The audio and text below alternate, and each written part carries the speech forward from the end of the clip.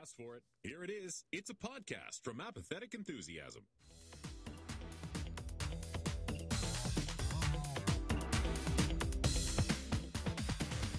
Coming to you live from Sleepyville, California. Completely unrelated to this episode, but definitely related to staying awake and podcasting with my best friend Travis. I should sleep more, but this is more important. This is Interdimensional IRSS, the unofficial Rick and Morty podcast. Good morning, everybody, or good evening, or welcome back from a mid-afternoon nap. However you're enjoying this podcast, we're so happy that you're here. Hello, everybody. My name's Travis. Hey, everybody.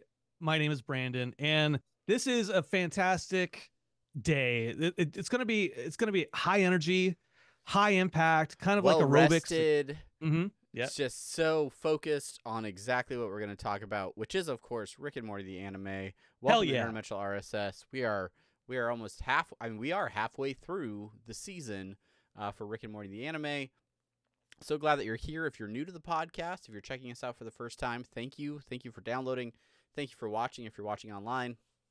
If you want to get in contact with us, ask us a question or anything like that, you can do that in all sorts of ways. You can follow us on X, at Rick and Morty Pod. You can follow us on Facebook. Facebook.com/Rick and Morty Podcast. Rick and Morty Podcast is our Instagram, and you can send us emails at rickandmortypodcast@gmail.com. Oh, that's an old link. We're not going to say that link. We are scouring the subreddits. You can find us on Reddit, either at the official Rick and Morty subreddit, rickandmorty.reddit.com, or on our subreddit, rickandmortypodcast.reddit.com.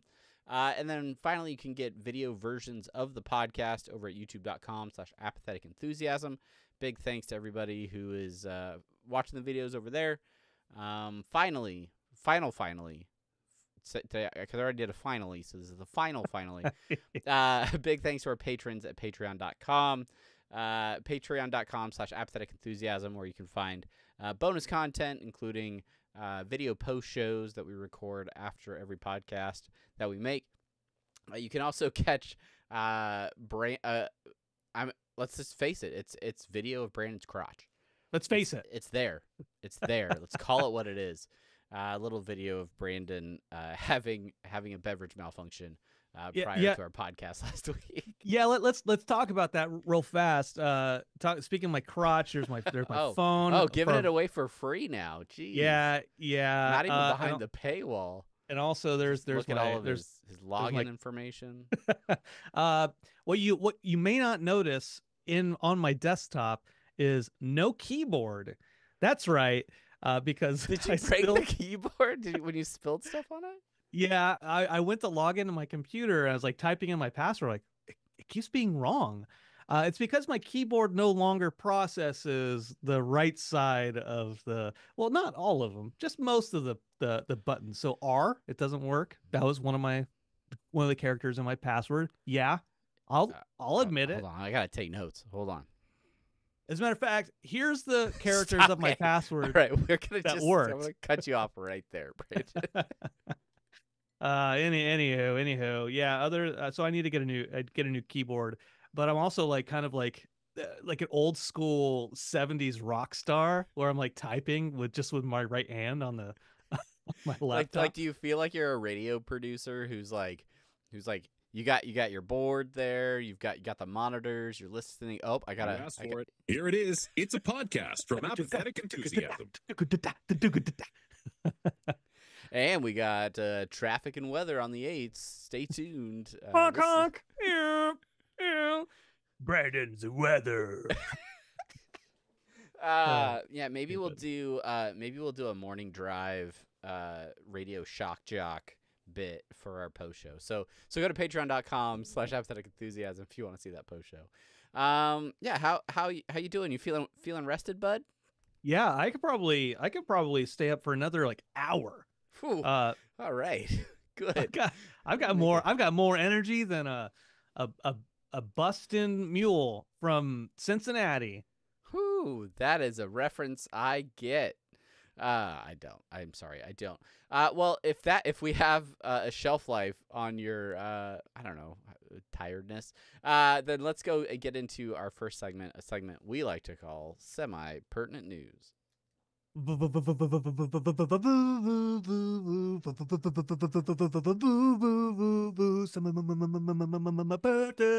news coming to you. Coming to you. All right.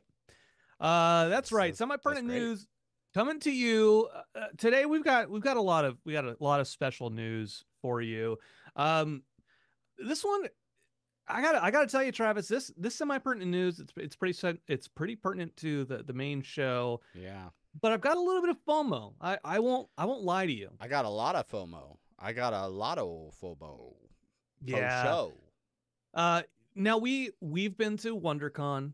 We've been to San Diego Comic-Con, SDCC as they say. But there's something special happening this year at NYCC. That's right, not your Comic-Con. That's kind of what they're saying. It's not your Comic-Con.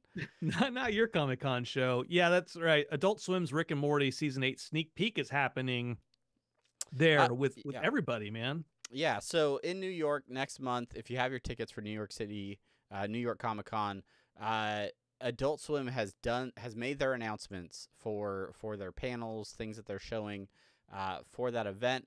And as excited as we were to be in the Rick and Morty anime panel at San Diego Comic-Con, sounds like the fans in New York City are getting quite a show.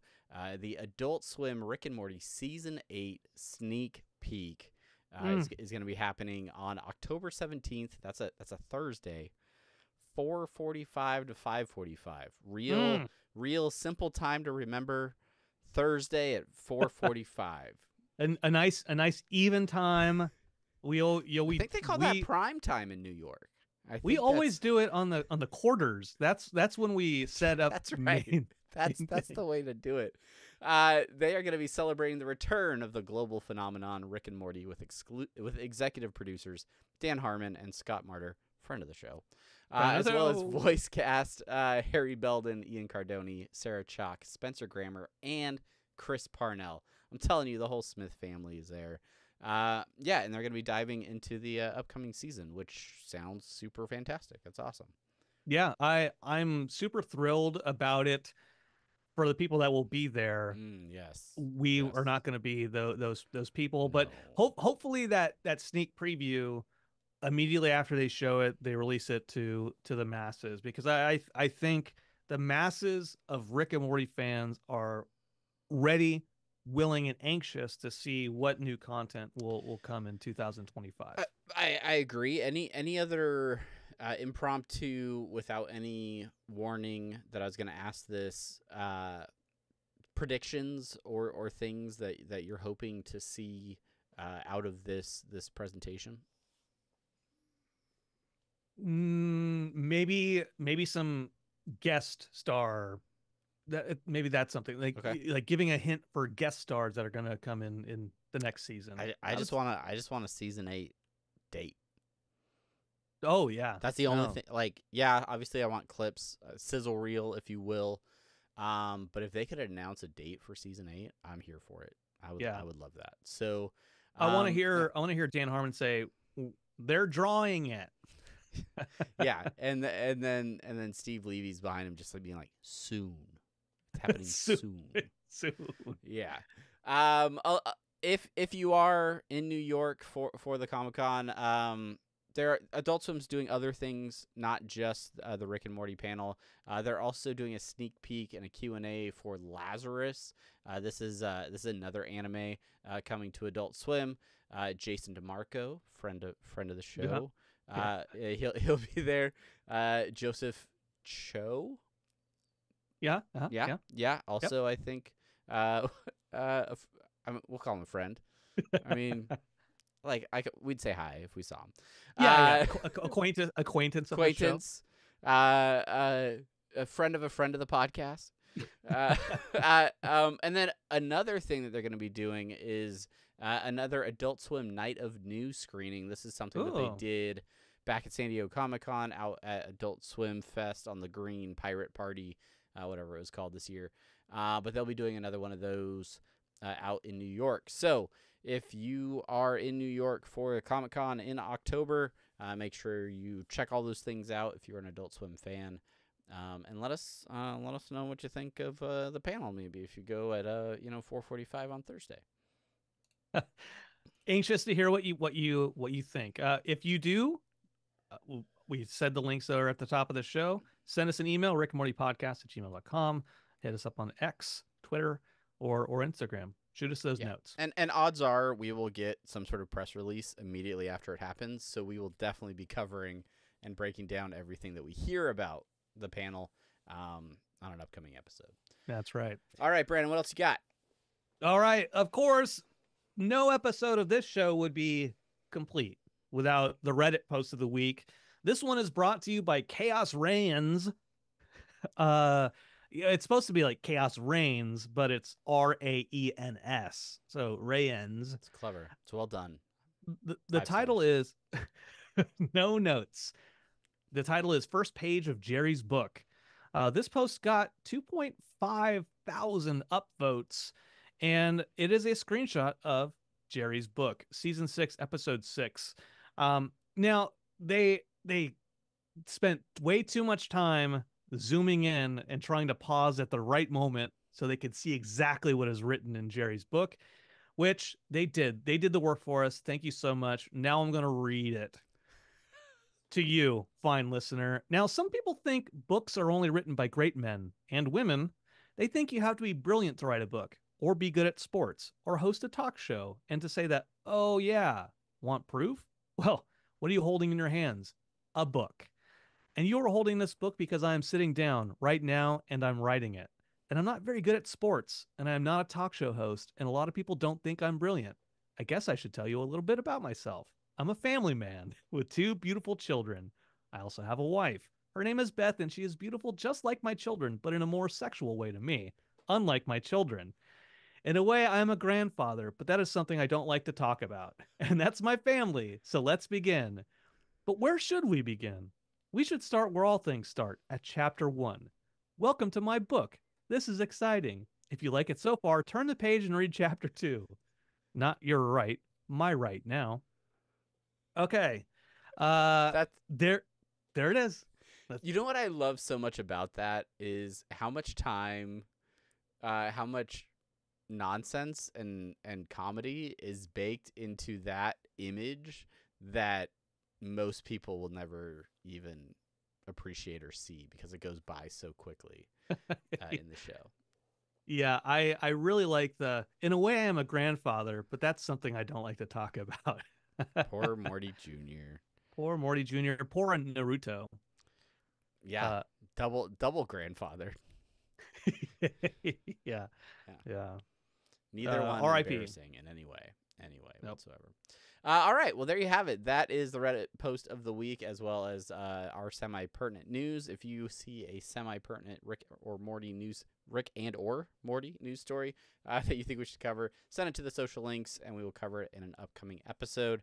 That's going to do it for that. When we come back from this break, then we will be diving into season 1, episode 5 of Rick and Morty the anime. That's Family. So stick around. We will be right back.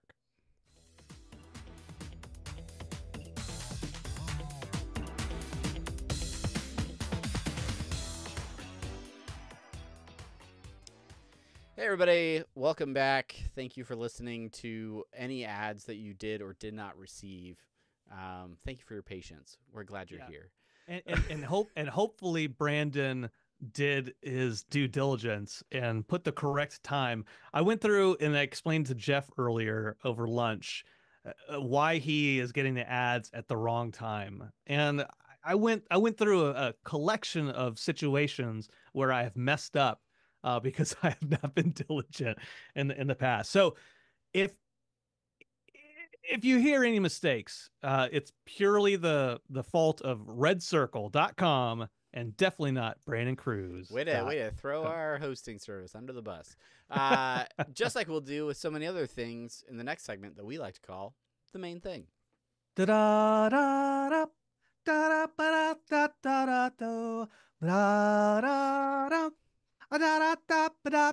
da da. It's the main thing. Ha ha ha. The main thing. Ha ha ha ha. You know what's funny is so when I'm recording, What's funny? What's funny, Travis? I have two copies of our faces on my screen at any given time because I have the actual window where our chat is happening, and then I have the streaming software that I'm using to record it. So I have my face like in the center of the screen, and then two Brandons on either side. And when you're going ha ha ha ha, like you're moving in perfect unison, so it's like a weird Brandon choreographed dance. Interesting. It's great. Interesting. It's fantastic. I love it. All right. This episode is episode 5 of Rick and Morty, the anime, called Family.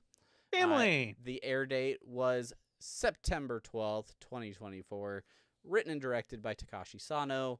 The synopsis, the official synopsis, according to Max, Jerry does something bad.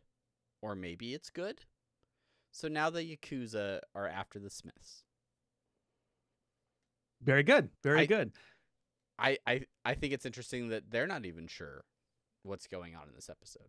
Maybe it's good. The Bernopsis that you put together, Jerry is a hero, bruh. But which Jerry is it, bruh? Very good. Very confusion good. is consistent with both synopses. Yeah. All right. So I don't know what were your initial thoughts on this episode, having watched it so diligently, Brandon. Yeah. So Thursday, no, strike that. Friday 13th. This last week, I was waiting to watch one of all of the Jason movies, right? And I'm like, I'm gonna wait for my kid and Chelsea. They're doing their own thing. So you know what? I'm gonna watch Rick and Morty the anime. Out camping, Camp Crystal Lake, and just Crystal Lake Research Facility. If you're watching Jason X, and they weren't around. So I started watching the episode, and then they came home, and then I got distracted. So I didn't finish watching the episode then. Okay. And I didn't have a chance to finish watching the episode until today. And so that's Brandon's history of when he watched the episode. That's good. That's good. That's good information because it sets the scene for the rest of our podcast. Yeah, and I saw Green Day and Smashing Pumpkins on Saturday. Went down to SoFi Stadium. Meant to go see Rancid, but we were trying to get cheap tickets, and so we did one of those things where we didn't buy tickets ahead of time. Me and my buddy Justin, we went down there like we're gonna get tickets, but we heard that tickets go down a lot, but like after the show starts. So that's what we did. We walked all the way to SoFi Stadium without having tickets. And then we got to one of the security guard points and she said, "Do you have tickets?" Like, "No, we're buying them right now." Like, "Oh, well, you probably want to go over there because that's going upstairs." And we said, "No, we're supposed to be here because this is where the floor is." She's like, "Oh, look at you, floor seat people." So this episode of Rick and Morty, the anime, Jerry, this is one of the episodes that it feels episodic. It feels the closest thing to a Rick and Morty episode primary that we have this entire season of the show so far. I definitely agree. Yeah. And the focus on Jerry, the fact that Rick and Morty have a little Rick and Morty adventure, all kind of lean into that. Oh, this is right. That's right. It's Rick and Morty. Yeah, even just the way this episode opens with the family at the breakfast table. Yeah. Right? And having some banter and some dialogue while sitting around the table at breakfast feels very Rick and Morty. It feels very much like many other Rick and Morty episodes have opened. And there are parallels throughout the episode where I feel like it touches back or ties back into the original Rick and Morty in some ways, whether that's through cameos or other things. But then there's also other parts of this episode that feel very distinctly like the anime. And I think so it doesn't feel like they're just putting like that anime skin over a Rick and Morty episode. It still feels like it's its own thing. So yeah, and the fact that it's a Jerry episode, like that's huge. Like we have talked many times in the past that we have appreciation for Jerry. In some ways, we see ourselves in Jerry, and he's a lovable loser, and sometimes he's just a loser. But yeah. Yeah, So yeah. and that's Travis, you talk about us finding ourselves in Jerry a little bit, and I gotta tell you, somebody was parked in front of my house the other day for like 2 days in a row, and the whole street is empty. There's no one's parked anywhere else on the street, but somebody is like parked directly in front of my house with their passenger door leading directly to like the walkway that goes to my front door. And I'm like, why are you parked there, person? Why is it my house that you're even if they parked 5 feet further down the street, it may still be in front of my house, but it's not directly in the path of my walkway. It's very frustrating. Anyway, so I feel Jerry in that moment. What I liked about this episode was it felt very cameo heavy too, with Nimbus. Nimbus shows up, Yeah. Cronenberg Jerry, who the last time we saw him was when he was killed by Rick Prime, and really emphasize this. This is the first time that we've seen Jerry and Cronenberg Jerry, right? Because they'd never met each other before.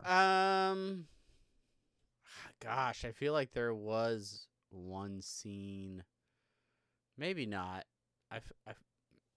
Yeah, I'm not sure. I don't know because Morty and Summer go back, yeah, to the Cronenberg timeline, but I don't know that Jerry ever has.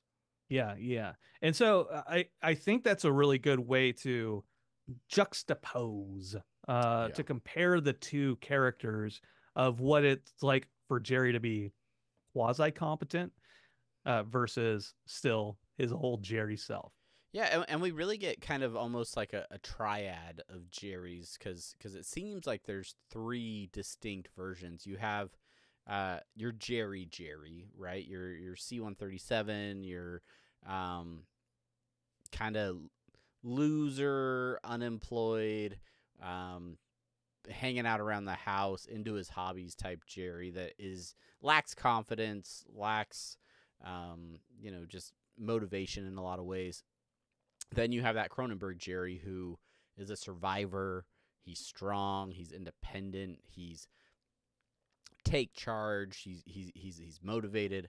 And then we are introduced into like this other form of Jerry that is sort of what we ultimately figure out is what happens if Rick was to get his hands on Jerry to be able to train him, to sculpt Jerry into a superhero through some rather interesting different processes. But yeah, so we get like this superhero Jerry that is stoic and sure of himself and confident. And honestly for me, I talk about which Jerry is it, or I was confused at times because of time jumping again. Like, which Jerry is this? Is this the original Jerry from the beginning of the episode? Is this a different timeline Jerry? This is the anti-Jerry, like maybe. And so those sorts of things kind of got confusing for me as I was watching the episode. I don't know how you felt about it. Yeah, I mean, I think the question I have for you is, by the end of the episode, did you know who was who? I believe so. Yes. I'm Okay. relatively confident I did. Good. Because I don't. And but what I was, you mentioned the anti-Jerry. That was another aspect of this episode that felt Rick and Morty. Yes. Where yes. Where it's where there was kind of the tongue-in-cheek breaking the fourth wall bit of, we don't have time for that. Yeah. We're going to the antiverse, but the animation's not going to be backwards because it's too expensive. Like, yeah. That was one of my favorite bits of the episode, was like that fourth wall break, because it felt like one of the first times I think that we've seen that in the anime. Yeah. Mm-hmm, Yeah. Mm-hmm. Yeah. So I don't know. I don't know. I mentioned I'm confused by the which Jerry is which Jerry. But they go on. They Cronenberg, Jerry, and our I'll just say classic Jerry, are visited by a nice little like creature from the Black Lagoon ish creature, which takes us into the Mr. Nimbus piece, which we already brought up, Mr. Nimbus. Go ahead. Yeah, well, that sort of revolves around the idea of the sword, right? Which we see the sword that ends up, I think, teleporting Cronenberg Jerry to the regular Jerry's world, and then but like Jerry's passed out, and so then Cronenberg Jerry's been like slaughtering minions for a while he's taking a nap. But like the origin of this sword.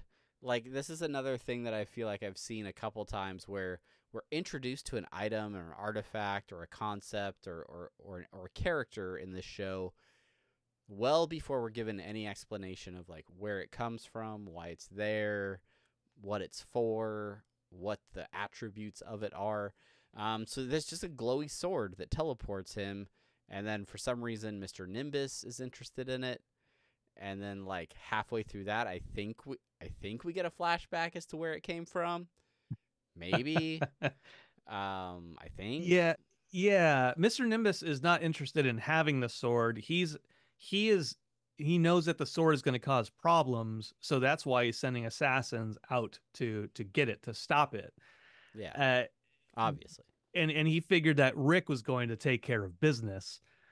Richard was going to take care of business. Which he eventually gets a call or text as he's drunk hanging out with the family, like, oh no, damn it, Jerry, get out of my stuff. Yeah. Ultimately, he just wants the fighting to stay on the land, not to be a concern of the undersea people. He does still control the police, so he can take care of business if he needs to. But I think it was cool to see a version of Nimbus, and I don't know, it was a neat cameo for this episode. The other cameo, I guess, is the entire Yakuza Japanese crime syndicate, which kind of comes out of nowhere, in my opinion, and I feel like, having rewatched the episode now a couple times, I'm still not 100% on, like, where what this we haven't seen any of these people before in any other episode. By the end of it, their leader is, like, trying to restore two factions and then wants Morty to be his successor. And, like, there are just so many things that I'm, like, not getting. I don't know. Did any of that make sense to you? No, there's backstory that we are clearly missing with the Yakuza story. And, like, is that his daughter, the one lady who's, like, kind of hitting on Jerry? Yeah, like, she seemed like a daughter maybe, but then also, like, she was the new leader of his faction when he was in jail, maybe. I think, like, she took over for that half. Because, like, it starts off with the guy with the sunglasses, and he's like, Jerry Smith. And then it's, like, flashback to when he is younger and he encounters superhero Jerry Smith. And I was like, oh, okay, it's a time travel thing. Because, like, that's totally the thing that happens all the time in anime. The Rick and Morty anime is the time travel stuff. So maybe this superhero version time traveled back, and now he's... Oh wait, I think I'm putting it together as we talk about it. Okay. Walk us through it, Travis. Because the whole Yakuza thing happens in the antiverse. Right? It's when the Smith family goes to the antiverse that they get in this whole big fight with a bunch of Japanese mobsters. So, and the antiverse is the version of reality that superhero Jerry lives in, which he became superhero Jerry because he was pathetic. and then Rick trained him up, and then he becomes a superhero and takes down the Yakuza. Splits the factions, denies the woman a kiss. All of these things happen in the antiverse. Mm-hmm. And because the antiverse is going one way, right? And then the other universe is going the other, that is the convergence of the two verses. I just don't remember how he got all angry about Jerry Smith at the beginning. Anyway, that makes sense. That makes more sense. So this is all happening in a different version of reality in the same dimension. Yeah, perfect. Great episode. No notes. Yeah, no, it sounds like you have everything. We all want to thank you, Travis, for you're welcome, everybody. Thanks for listening. Very clearly explaining what was going on. It all happened in the antiverse. All of the Japanese mob Yakuza stuff happened in the antiverse.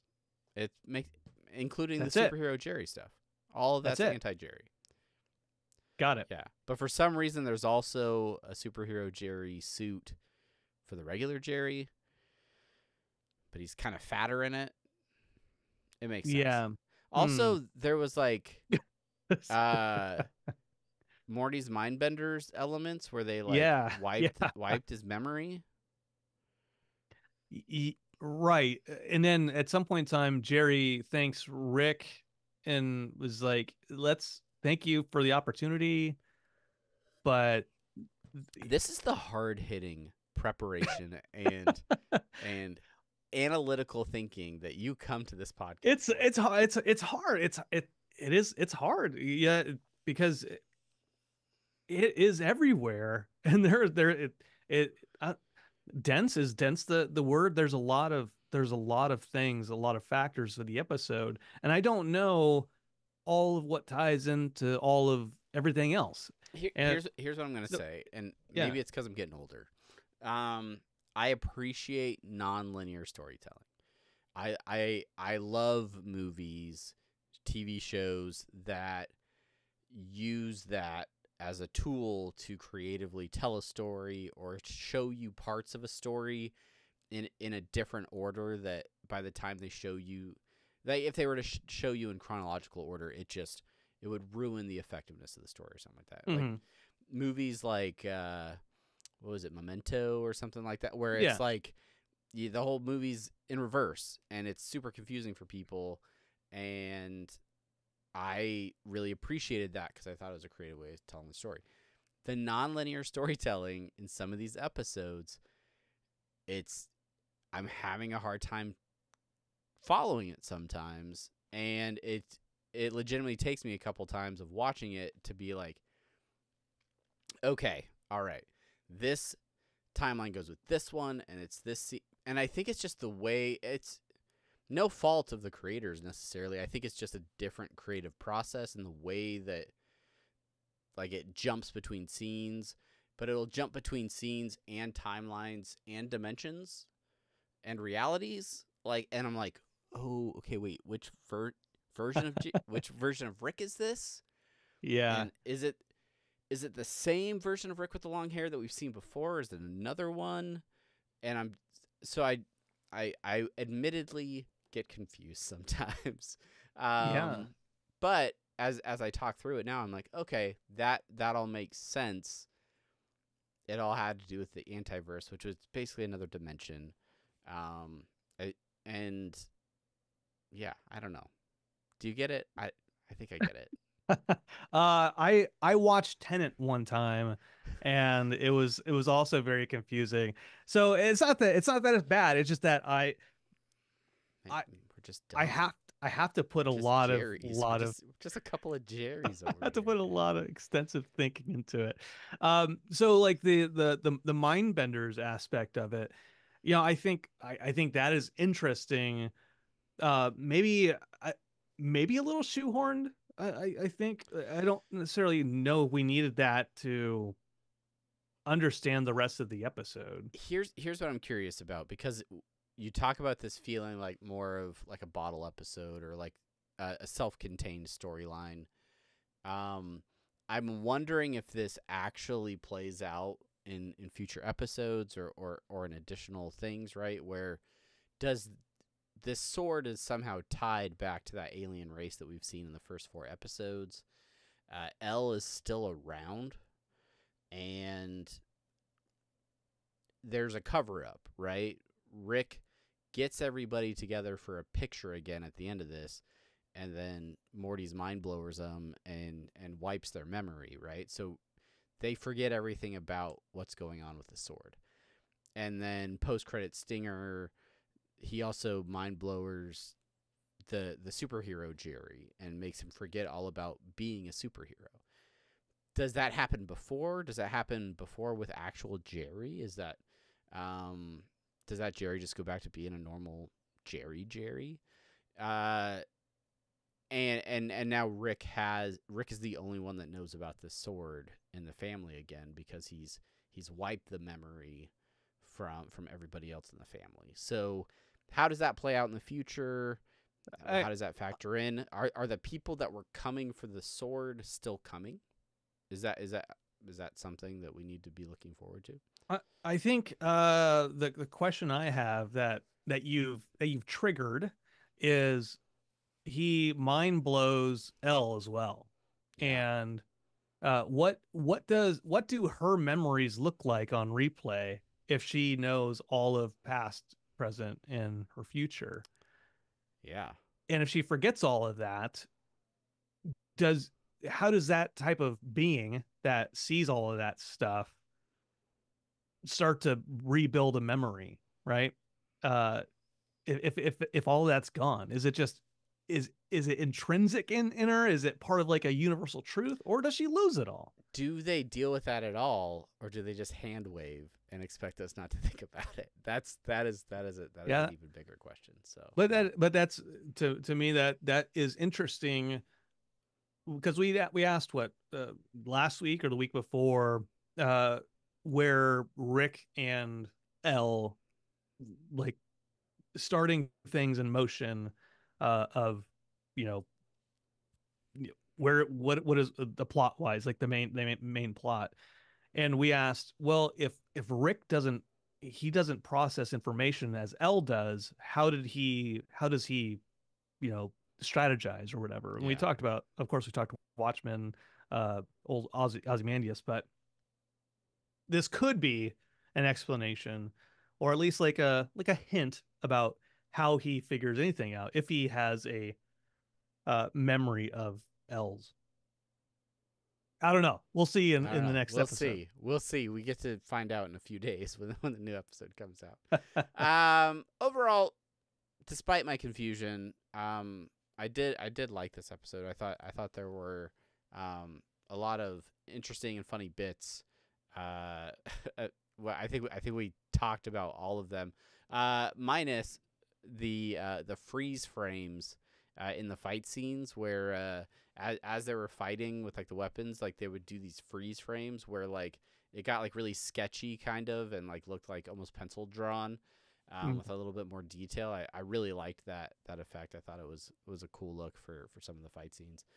Any other bits that stood out to you or things that you liked? Yeah, I think we talked about him. That fourth wall breaking was the real highlight for me. Yes. Talked kind of best and worst already. For me, just getting confused about nonlinear storytelling is tough. But one of my favorite things, or the best parts of the episode, is that entire scene or sequence where Rick is training Jerry not to be a loser through monster attacks, that weird inflation crushing machine, and what I like to call the pun punishment device, where it's just Jerry making a bunch of like bad pun dad joke things, and some weird tentacle thing that's just kind of torturing him as it's happening. So yeah, I thought that was funny. That's good. That's good. Yeah, overall I liked the episode. Maybe I didn't love the episode, but I enjoyed it well enough.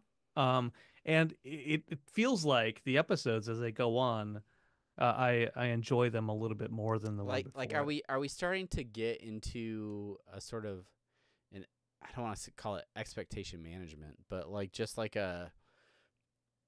we get what the vibe of the anime kind of is more now that we've seen several of these episodes. So as we catch a new one, we kind of understand more of what we should be looking for, and so that it's easier to appreciate the things that are there. Are you asking me? Yeah, if that's yeah. I think that is a little bit the case for me. Yeah. Yeah. I mean, but perchance, right? Perchance. It might also be what's that disorder where you're you're a captive and then you start Stockholm empathizing syndrome. Yeah, maybe it's one of those things where like maybe I'm just starting to relate to my captor uh a little bit. And I'm like, okay, yeah, yeah, death to America, I get it. Yeah, that's cool. Things like maybe not that. I mean, yeah, just You're institutionalized. yeah. Brooks Hadlin knew it. Zitten Wanaheo or whatever. Say Wataneo. You remember the name of the town, right? I watched The Shawshank Redemption last night with Chelsea. Get out of here! I love that movie. Yeah. Because it's funny we're talking about. You watched it last night and you couldn't remember the name of the town, Brandon. Because I'm not Mexican, so why do I remember a Mexican town name? Zihuatanejo. It's a Mexican fishing village. I know it is, Brandon. So Chelsea's in a cinema class right now, and they watched Shawshank Redemption, and so she wanted to watch it with me because she has a couple of questions about the film. One of them is the film nonlinear storytelling? And I would argue, well, actually, no, the question is like, why is the film nonlinear storytelling? And I would argue that it's by and large not a nonlinear story. There's like a couple of like flashbacks, but that doesn't make it nonlinear necessarily, right? Yeah. Like this episode, nonlinear. Like it's all over the place. It's going back and forth. That's like a conceit of it. Well, but when Red is talking, he's narrating. All that's going chronologically. The only time that it goes kind of flashback is when the one dude shows up saying like, yeah, like I had a prison roommate of yours, and he admitted to the murder. And the very beginning with it's showing how Dufresne went to prison. I think there's an aspect because when they're looking for Andy Dufresne in his cell, and the warden rips the poster off and he finds Andy's tunnel, right? That kicks off a new sequence where Andy has escaped, right? We are linear up to that point. But what we have missed throughout all of the movie is seeing how Andy is planning and executing his escape. That kicks off an explanation where we start to see how Andy, using the rock hammer, chips away a little bit, and then he starts getting these posters to cover up the tunnel that he's building. And then we see how he's leaving pieces of his tunnel out in the yard every day, and then how he gets involved with the tax stuff, and we see all the elements of his plan played out after we've already seen that he's escaped. And then it comes back around to that point again where we see the same scene of the warden ripping the poster away, and that kind of takes us back to that moment. So yeah, and so I can Professor, in conclusion, I can agree with that, but it is a visual device for the viewer. By and large, that movie is not told in a nonlinear fashion. We're getting flashbacks, and where Red is understanding. Okay, welcome to the Shawshank Redemption Rick cast. And Morty podcast. Anyway, so Travis, any other thoughts? Because I have our segment of the week. Once you have some listener suggestions and short outs, I think that's it for this episode. If you have other thoughts on this episode, or if we got anything wrong, if you think we got anything wrong, hit us up on our socials, send us an email, and we will short you out in the very next episode. Brandon, what do you got for this? The listener suggestions from your friend at work. Jeff Bowles bringing us the I've never seen Rick and Morty, but I'm watching the anime segment of the week. A couple questions, Travis. Shitlord, a court character? That is that's the phone. That's what's on Jerry's or Rick's phone when Nimbus calls. Oh. Shitlord. No, yeah, Mr. Nimbus is not a core character, but no. He's a big cameo, I guess. He's a beloved cam. He's got big Meeseeks energy. Yeah. Like shows up in one episode and then feels more important than he actually is. Also, a big old cod piece. Craven the Jerry. He put that, which is that's good. It's good. It's like Craven the Hunter, but instead it's Craven the Jerry. Also an idiot. You don't have to ask. Yeah, no. He's more. Jerry. He is a Jerry. He's more competent, but he's still Jerry. How regular is fourth wall breaking? How often do they break it and change animation when they jump dimensions? We talked a little bit about that, about the animation. That was very fourth wall. Like they're not going to. They're just making a comment how they don't want to do that because it's a pain in the ass. Yeah, I would say was it the season 4 premiere where they split time. Right, or and then like they're splitting the screen as they're like the Schrodinger's Ricks. That's season 2, dog. Dang, it is season 2. Oh wow! If only there was like a 7-season box set DVD release that I could. Anyway, yeah, I felt like that was a situation where they put a lot of work into additional animation to play into an effect like that. Yeah. Let's see. Rick seems more aggressively caring than what I know of the original series.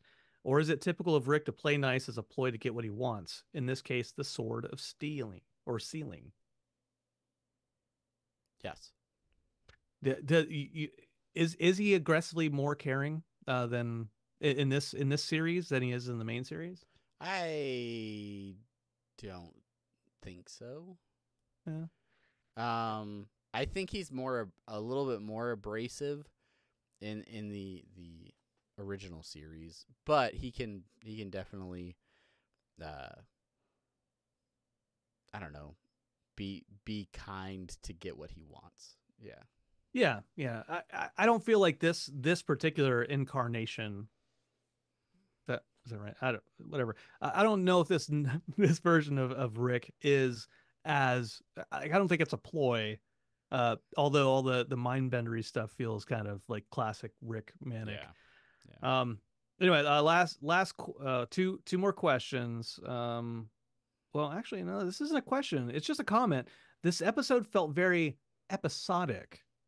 Like they made all the introductions in the first half of the season, gave the regulars all of the Easter eggs, and are finally getting down to regular Rick and Morty, which is kind of lame for the series. That's his commentary on it. That's viewer thoughts. Viewer thoughts. This is like actual these short thoughts do not represent the thoughts of Interdimensional RSS or the Apathetic Enthusiasm Podcast Network. They don't necessarily. Yeah. They may, but but we won't admit one way or the other. And then finally, associations to people living or dead. What the fuck is that stinger? Is the actual last question. Yeah, Travis, you should watch some Mind Blowers, my guy. Yeah. So that's interesting. Morty's Mind Blowers is one of the great clip show episodes of the series. Classic. So yeah, that's one of those episodes, Jeff, you should go check out if you have not. Yeah. Which I know you haven't. Available streaming on Max. And next day, with subtitles. Yes. Okay. Well, Travis, that's all I've got. I just want to say this to our fans, to fans of the show, fans of the anime, fans of our podcast. Thank you all for listening. Thanks for being on this adventure through nonlinear storytelling. What I was trying to point out, this is part of the meta gag, Travis. That's why I was talking about Green Day and going to see in Smashing Pumpkins, because I saw Smashing Pumpkins back in like 2018 or so, and they were the headliners, and they were really really good. I was like, oh my god, like I didn't realize I knew so many Smashing Pumpkins songs, and then but I really enjoyed them. They opened up for Green Day, which I think is kind of weird, right? Because I feel like Smashing Pumpkins is a better band than Green Day, but Green Day were the headliners.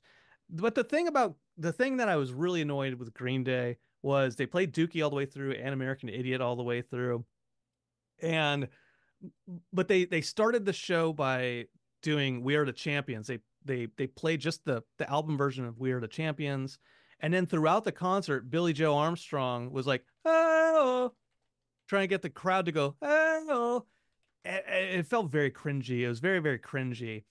And I don't want that to happen to Rick and Morty, the anime. I don't want it to be a greatest hits of Easter eggs where they force a heyo, heyo, and come on, Los Angeles, it's great to be here. Put your hands up like 50 times. I can't even, like, on both. I need more than my 10 fingers and toes to tell you how many times he said, get your hands up and clap. Like, shut up, Billy Joe. Just play the music. Stop trying to be Freddie Mercury. And that's what I love about Rick and Morty. So thank you all for listening. We appreciate you. Thanks for being fans and being a part of this with us. All right, that's going to do it for this episode. We'll see you next time. I'm Travis. He's Brandon. Okay, bye. Bye.